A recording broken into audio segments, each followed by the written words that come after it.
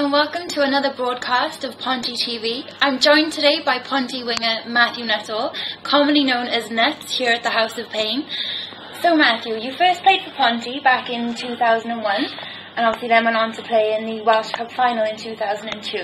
It's been quite a long time since then, so can you just bring us up to date on what you've been up to over the past few years? I think it's my maybe second or third stint with Ponty even now, but back and forth with the Warriors and the Blues, and then come back after Neath by the Bees as well, so I've had quite a few clubs, fair to say that, I think.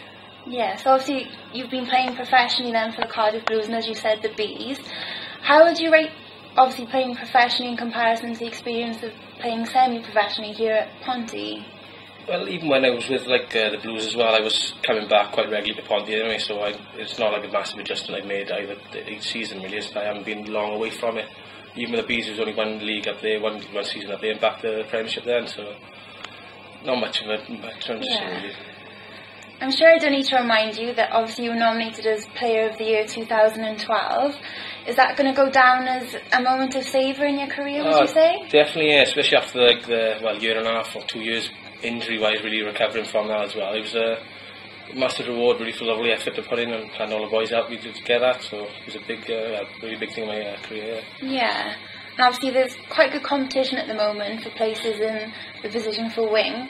Obviously you've got Owen Williams and you've got Lewis Williams as well playing on form, and of course you've got Chris Clayton coming back from injury as well as Owen Jenkins. Yeah. Do you say that is obviously going to make you step up your game, the element of competition there that is keeping on your toes? It is good, yeah, because obviously Lewis is banging and tries an effort to set now, and you know if you have a bad game 1 week, it could be a few weeks before you're on the field again, especially like I said now with Clayton coming back, he's fit now, and Owen Jenkins ain't far off, so you've got to be on your game or you're not going to play for 4 weeks really. Yeah, and obviously there's some big games coming up now before Christmas with the Irish Cup, and you've got the British Cup as well, and the league games. Obviously, what do you think Ponty's chances are of success in these competitions?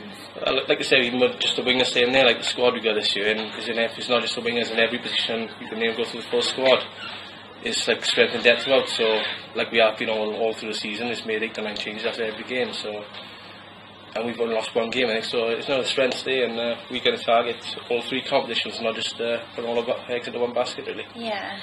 So hopefully we're in for a good Christmas here at Ponty then. Yeah, you say it's a tough one, especially the league games, and then it leads straight into the Leslie Cup game, I think, and so tough few weeks ahead, I think, yeah. Yeah, and how does that leave you with time then? Obviously, you're going to become a dad again soon. How are you finding that, obviously juggling the rugby and Christmas coming up? It's been hard, yeah. It's not so bad for me, because I'm literally living, 2 minutes away as well, so it's right on my doorstep, and I'm going to travel, if I was to Neath or up the Bees, I was literally 2 minutes over here, so should be back to family after this now. Oh, wonderful. Well, thank you for taking your time out to come and join us today, and all the best for the rest of the season. Thanks. Thank you.